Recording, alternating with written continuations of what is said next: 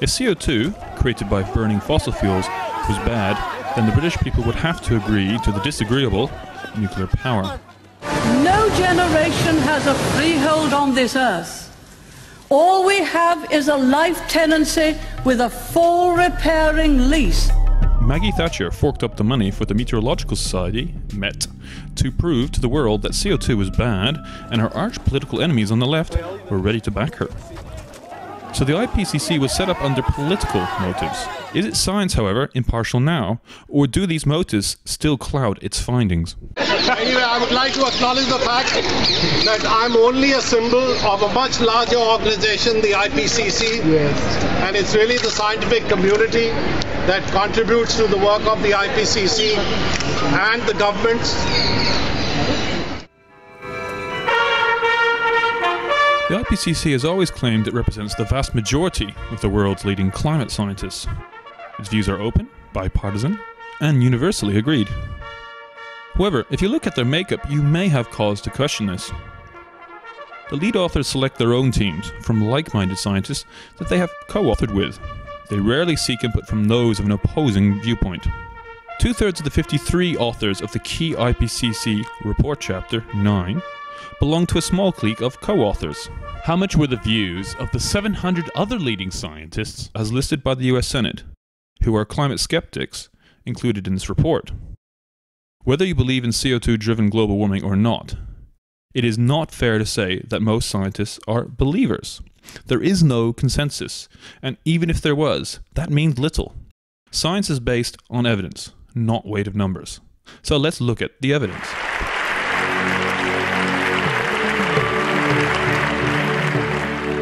I will now examine what Sir John Houghton and the rest of the IPCC have to say for man-made global warming. I will put forward their evidence and then discuss what others have said on the matter. It's up to you to decide what you want to believe, but be mindful that in many ways, the onus is on the global warming lobby to prove to you that CO2 is the main driver. Global warming, or cooling as it may be, is a normal, natural state of affairs.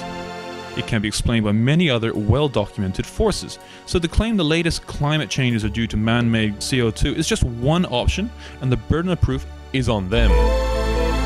Famously, in the movie An Inconvenient Truth, Al Gore showed us the results of looking at the last 400,000 years of ice core data. Ice contains a historical record of atmospheric conditions. As layers and layers of ice deposit in the polar regions, isotopes and air bubbles are trapped. These can then be analysed to deduce possible temperature and CO2 conditions through time. By analysing the record of the climate from the bottom of the core to the top, I will be able to see how we moved from a cold period into a warm period. Al Gore demonstrated to us that CO2 and temperature levels tracked each other over time, and he claimed this implied CO2 drove temperature changes. However, almost universally, climatologists have debunked this implication. They now agree that CO2 lags temperature by 800 years, that lags temperature, and thus is not cause but effect. So, CO2 changes lag temperature changes. In response to this evidence, the CO2 lobby claimed that CO2 may indeed be secondary, but its greenhouse effect is then a positive feedback. In other words, it may not start a temperature change, but it makes any change much more severe. CO2 is a minor greenhouse gas. Water, in the form of vapor and cloud droplets, contributes to 90% of the greenhouse warming, not CO2.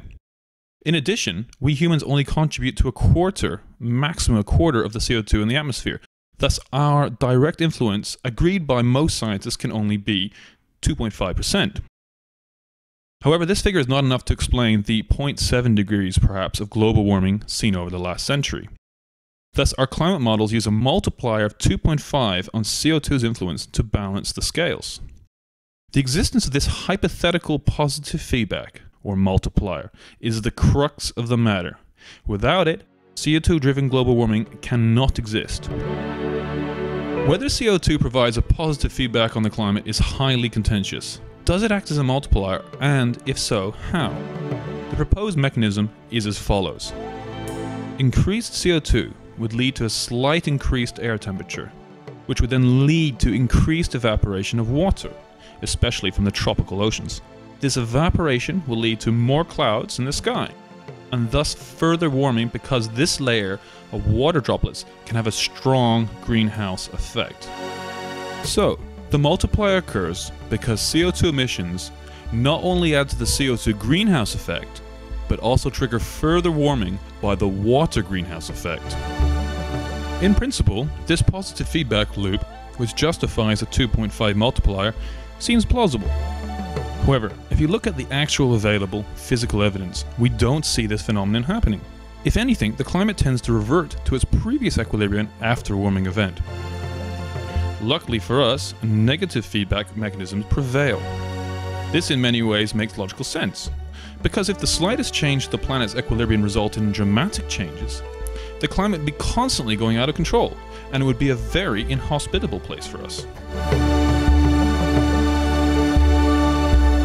Ice core data shows us that increasing temperature trends change to decreasing ones, while CO2 levels are still high. Surely this reversal would not be possible with significant CO2 feedbacks dominating. Without these hypothetical feedbacks, CO2 as a driver of global warming is out of the running in the greenhouse effect race. Most agree that a massive doubling of CO2 in the atmosphere can only lead to a 1 degree increase in temperature. This is because CO2 is already saturated in the atmosphere and can't increase its effect much more, irrespective of how much more is added. It's maybe true that man has elevated atmospheric CO2 by as much as 25% above natural base levels. However, the actual greenhouse effect this directly produces is universally agreed as minimal. The danger to our environment comes if you believe there are secondary, positive feedback mechanisms.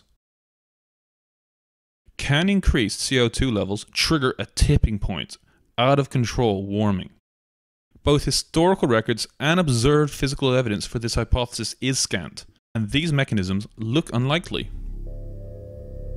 So why are we worried about catastrophic global warming? Where is the evidence? Well, the evidence is embedded in non-transparent, elusive climate models. Modern climate models are relatively complex, and their creators claim they are back-tested and cross-referenced with 30 or so other groups around the world. Agreed, they probably cross-referenced well, but that is largely meaningless. Two wrongs do not make a right, and their backtest performance quality, as we'll see, is very questionable. In addition, the climate model champions themselves, the IPCC, admit there are inherent limitations in computer models, and specifically the cloud feedback effects, which is a hugely significant component. Modelers claim that CO2 is the major forcing driver in global warming. Well, considering that this hypothesis is an input to the model, it's not surprising it comes out at the other end of the model as an output. This is not a robust way to go about modeling a system. The climate is hugely complex. We can't accurately model it currently. We can hardly predict the weather for the next week, let alone the next century. So, we currently have to take them with a large pinch of salt. The 2.5 multiplier effect of CO2 is a crucial assumption in climate models to predict catastrophic global warming. The observed evidence affirming this is currently quite unconvincing. But do they, at least as they claim, tie up with actual historical trends?